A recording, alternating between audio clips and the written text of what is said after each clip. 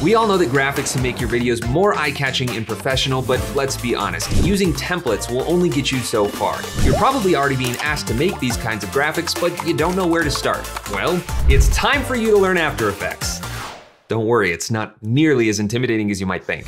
Adobe After Effects is the industry standard for creating stylish titles, adding motion graphics and effects, and even removing unwanted objects from your footage.